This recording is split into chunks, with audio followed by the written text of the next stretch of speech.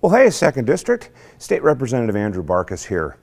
And guess where I'm at? I'm on the floor of the House of Representatives here, literally under the dome. For the first time in 2 years, I get to shoot a Barkis Breakdown right here on the floor of the House of Representatives. Well, 2022 session's over.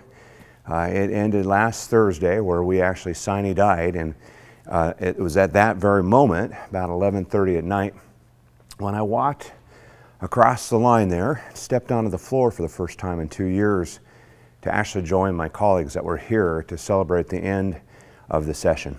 It was a pretty good celebration to, think about the successes and mainly just to be happy that we were done with another really tough session.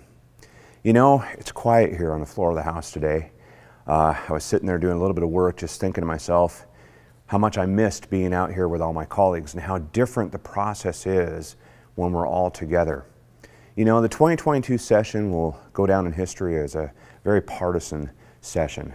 When you look at the budget that was passed, the transportation revenue package, so many policies that came off of the floor of this House were done because I believe we weren't here together.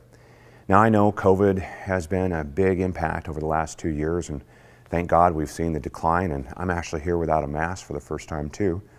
But I do believe we could have done this session here all together. And we could have done better policy, better bipartisan policy if we were here.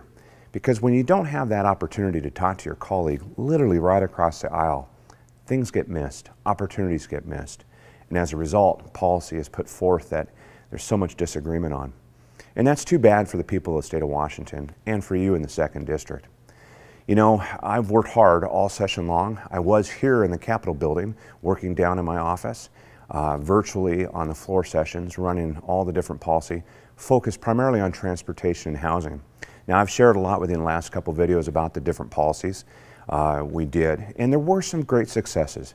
I would say there's great successes in what we did in stopping a lot of really bad landlord-tenant policy from ever passing the floor of the House, which helps our small landlords, our housing providers, have a reprieve after 2 hard years of COVID.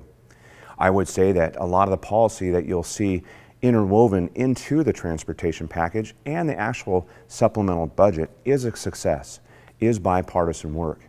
And I'm proud of the work that I've done on that, the countless numbers of hours working together with my colleagues on that. So there were some things, but I will say this, I'm worried about what we did on the operating budget. When we walked in here in January, we had a $15 billion surplus. And when we walked out, every penny of it was spent. Every penny. It's concerning with what's going on in the world right now, economic uncertainty, that we didn't take more precautions on setting stuff aside. Now, there were some dollars set aside. I will not, forego that. That was a good decision, but it should have been a lot more. We could have done a lot with the transportation package to fund out of that operating budget so as not to raise fees and taxes on the people of Washington State. In the housing arena, we still have a supply issue. We still have a housing crisis, and unfortunately we're leaving this session without really passing meaningful housing reform to get at the issue of creating more supply in Washington State. So it's back to the drawing board on a lot of stuff. Interim starts today, Monday, and we go to work. I'm going to be back out in the district, meeting with constituents, visiting all the cities, talking to you about what we did and what we didn't do this session, and things that we can do better as we move forward into the planning for 2023, which will be right around the corner.